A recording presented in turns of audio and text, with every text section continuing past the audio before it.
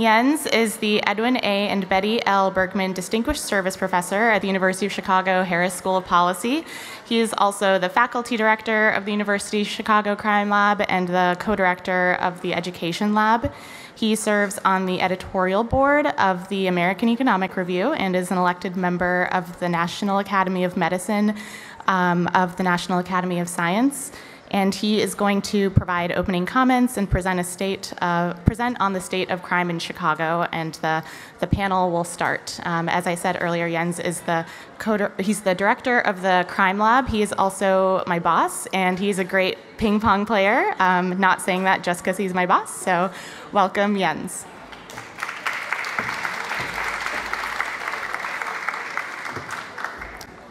Great. Thanks, everybody, for coming to talk about what I think is arguably the most important policy problem facing the city of Chicago, and not just the city of Chicago, cities all across the United States. I think when you live here in the city of Chicago, as I think most people here probably do, you get used to seeing the steady drumbeat of news stories about the crime and violence problem over and over again. And we're used to seeing so many numbers in the news media and on television. I think it's really important to keep in mind that every one of the numbers that we see here is a life. Every one of these lives matter, and every one of these lives is connected to a family that is now permanently damaged and will never be the same. We have tragedies like this far too often in the city of Chicago, but not just Chicago. So here's a look around the country. Now, a lot of people compare homicides and compare the gun violence problem across different cities in the United States, looking at total homicides, which I think isn't necessarily the most helpful way to think about comparing cities, because the cities are so different in size. I think it's much more helpful to compare cities in terms of something like homicides per capita or murders per capita. And what you can see is that there are a bunch of cities that have much lower murder rates per capita than Chicago. But even the safest cities in the United States, places like New York and LA, have homicide rates that would be shocking if you saw something like that in the affluent parts of Europe or Asia, right? Places like LA and New York only seem safe by the very unique standards that we have here in the United States around this problem.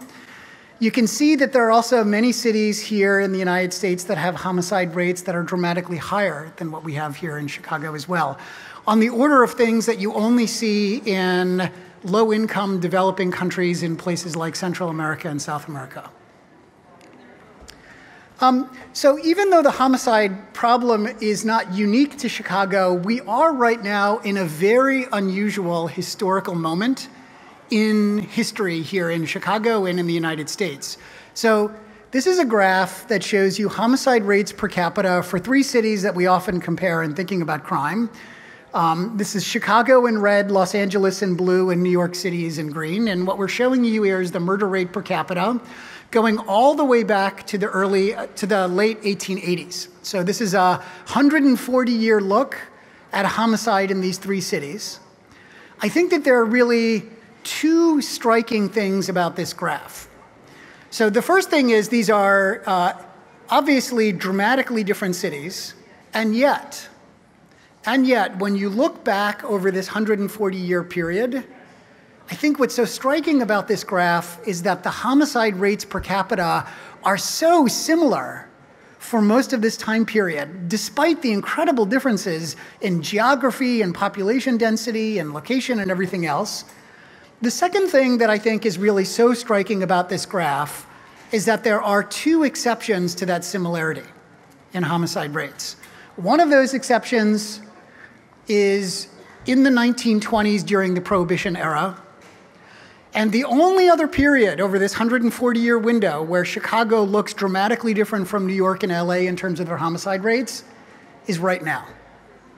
So as we're entering a new mayoral administration, as we're entering a new gubernatorial administration, I think it is really important to keep in mind that what is going on now is really in many ways very unusual, historically speaking.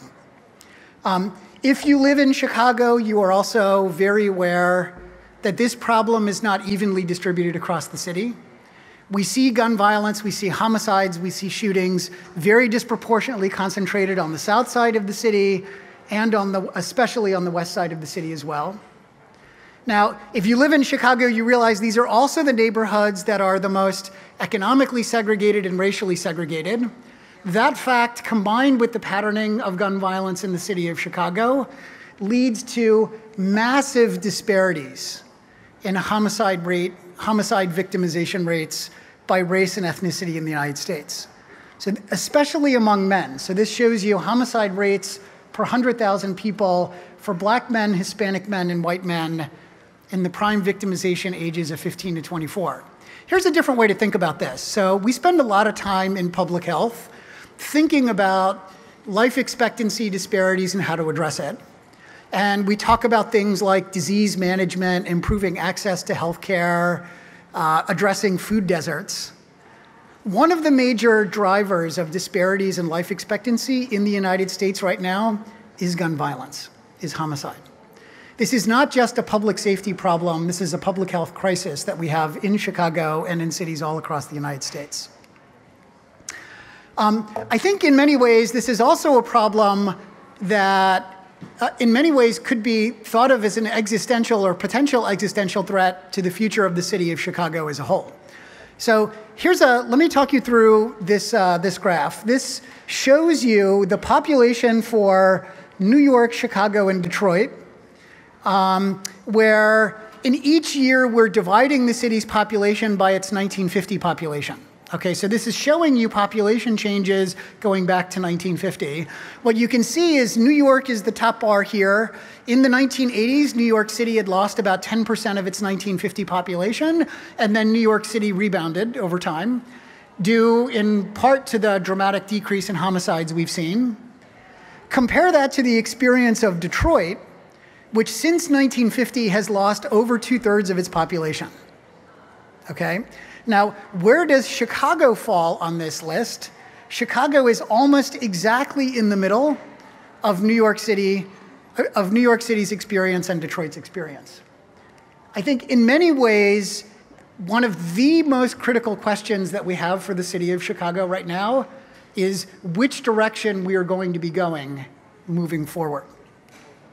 Now, the good news about this problem is that it is not an inevitable part of urban life, right? So one way we can see that is the dramatic drop that we've seen in homicide rates in Los Angeles and New York compared to Chicago. That shows you that you don't have to be an American city with Chicago-level rates of homicide right now, okay? And I think the other thing that we're starting to see that's encouraging is an accumulating body of evidence from data science and social science highlighting effective strategies to address the violence problem. Things like increased school funding, targeted social services to those people at highest risk of homicide involvement, summer jobs for teenagers, even things like hiring additional police and putting them in the highest crime neighborhoods. These are all things where we see in the data that they're promising strategies to addressing gun violence. Here's the challenge with these strategies. Each one of these strategies for which we have some evidence are enormously expensive, right? So if you were going to sit down, if you were the new mayor and you were trying to come up with a plan for what it would take to get the homicide rate in Chicago anywhere in the ballpark of what you see in New York City or Los Angeles right now, you should be thinking about writing a check that is well into the 9 figures. Well into the 9 figures. Additional resources are also going to be required for one of the other key public safety or criminal justice challenges that we have here in Chicago, which is addressing the consent decree or carrying out the consent decree with the Chicago Police Department. So, I think as most people in this room know, the consent decree with the Chicago Police Department adds a bunch of additional regulations and requirements of the police department. But the other thing that it does is it includes a bunch of investments in the department, things like increasing the number of supervisors, providing additional mental health supports for police officers. Why were those things recommendations of the Police Accountability Task Force and the Department of Justice Civil Rights investigation of the Chicago Police Department? Here's one answer to that question.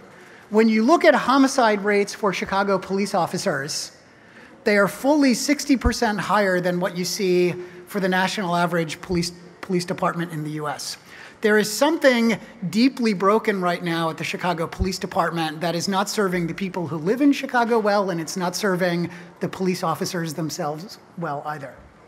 So this also is going to be something like a 8-figure check, well into the 8 figures that we should be thinking about. So this raises, I think, a final question for the city of Chicago, which is where the resource is going to come from.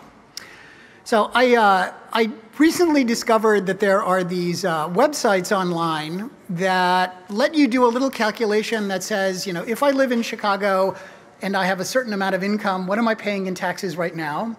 And what would that be if I moved somewhere else? I can't quite remember why I was on this website. I think it might have been sometime around the polar vortex. And here's what you see when you go through that exercise, right? So imagine that you're a household of 4 people and your income is at the poverty level in Chicago. That's $25,000 for a family of 4. And you asked yourself, what are my taxes in Chicago and how does that compare to what it would be in New York City if I lived in New York City instead?